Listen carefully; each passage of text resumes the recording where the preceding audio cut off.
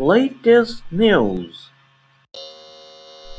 World Bank President Yong announced on Monday he would step down next month, more than 3 years before his current term was due to expire. The decision ends Kim's 6-year tenure and may give US President Donald Trump decisive influence over the future leadership of the global development lender.